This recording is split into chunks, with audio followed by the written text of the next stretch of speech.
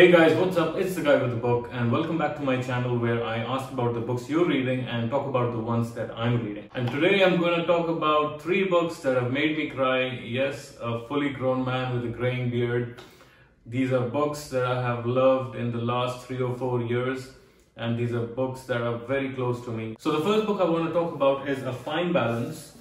It's by Rohinton Mistry. He is an Indian Canadian, I believe. It's a 600-page book, but it's quite dense. You might see from the text, if you can focus on this one, Mr. Camera. So this is a book I read maybe in around 10 days or 2 weeks.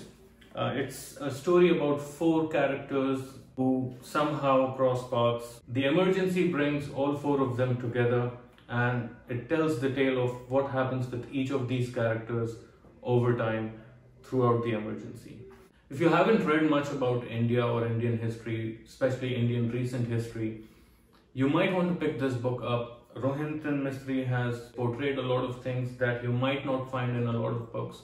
It's written in a very unfiltered way. He talks about poverty, he talks about the corruption in India, and he talks how the poor people in India suffer the most when things like the emergency takes place. I really hope you pick this up. I was not expecting to be moved this much by this book. In fact, around 550 pages, almost till the last 25 or 30 pages, things were fine. I was okay with the book and with the story. I already know a lot about India. But in the end, something happens and it was extremely sudden, and I'll read out the summary of A Fine Balance by Rohinton Mistry so that you guys have an idea of what the book is about. Set in the mid-1970s in India, A Fine Balance tells the story of 4 unlikely people whose lives come together during a time of political turmoil soon after the government declares a state of internal emergency. Through days of bleakness and hope, their circumstances and their fates become inextricably linked in ways no one could have foreseen. Written with compassion, humor, and insight, A Fine Balance is a vivid, richly textured, and powerful novel by one of the most gifted writers of our time. This definitely is a recommendation from my side to you guys if you're looking for something a bit bigger than usual, but very detailed and very densely written. It is a book that's really close to my heart, and I got really emotionally involved with the book as well. The second book I want to talk about is actually A Thousand Splendid Suns. I don't have a copy of Thousand Splendid Suns, but I do have a copy of Kite Runner, so I thought I'll just have something to hold in my hand while I take the video. So I'll read the summary for A Thousand Splendid Suns for you. A Thousand Splendid Suns is a breathtaking story set against the volatile events of Afghanistan's last 30 years, from the Soviet invasion to the reign of the Taliban to post-Taliban rebuilding, that puts the violence, fear, hope, and faith of this country in intimate human terms. It is a tale of 2 generations of characters brought jarringly together by the tragic sweep of war, where personal lives, the struggle to survive, raise a family, find happiness, are inextricable from the history playing out around them.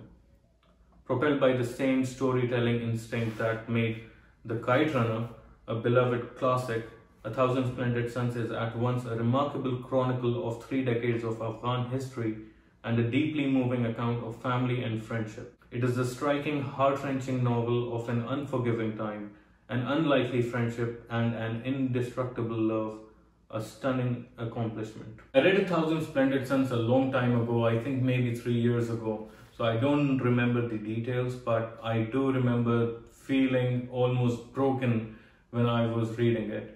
And it's a book I recommend to everyone, irrespective of the type of books they like. Even if you're someone who likes fantasy or someone who likes only magic realism, it's a book I would recommend to you.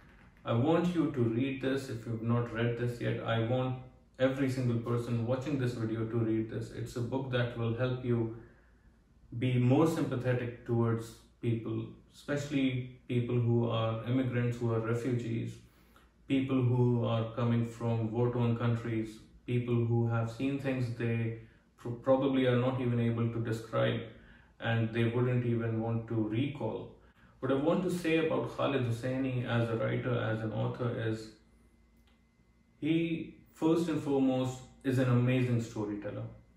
When you're reading a Khalid Hosseini, be it The Kite Runner or A Thousand Splendid Suns, or even Mountains Echoed, you will get involved in the story. You will have a lot of empathy, a lot of sympathy for characters, and you will feel that he's talking about something that is important.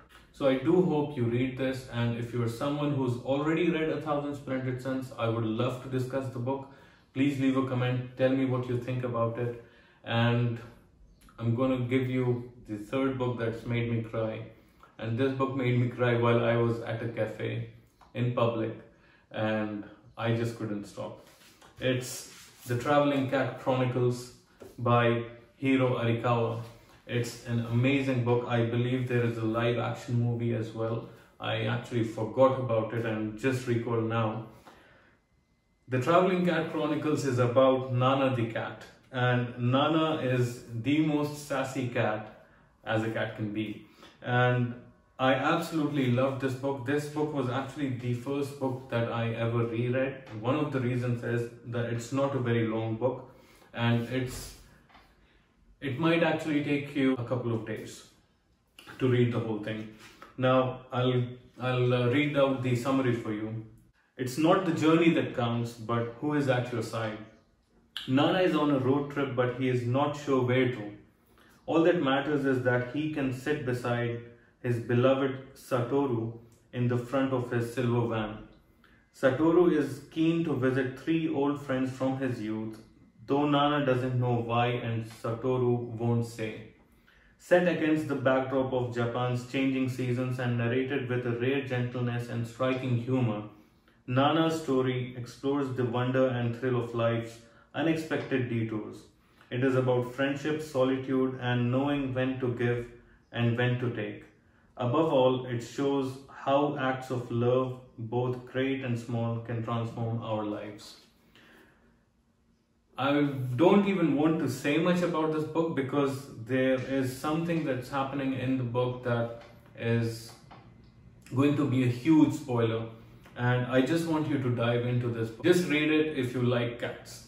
First. Second, it's a human story told through the eyes of a cat. I have not seen a better human story that doesn't center around humans. This is about Nana, and I'm pretty sure Nana is going to become your favorite cat. So these were the 3 books that made me cry, and I hope you guys read it too. A Fine Balance by Rohinton Mistry, A Thousand Splendid Suns by Khalid Hosseini, and The Traveling Cat Chronicles by Hiro Arikawa. So I want to quickly update you about what I'm reading. I'm reading The Parisian, and I believe I am almost done. I am exactly 95 pages from the end, and I hope to finish it maybe by tomorrow. I'm going to leave links in the description. These will be links to Book Depository, and if you use Book Depository, do use one of the links. Also, let me know if you're actually going to pick any of the 3, or if you've already read one of the 3. I'd love to know. This has been The Guy with the Book, and I hope you enjoyed the video enough to like and subscribe to my channel. You can find me on Instagram at The Guy with the Book. I hope to see you in the next one. Happy reading. Set in the mid-1970s in India, A Fine Balance tells the story of a place where I ask about the books I'm reading.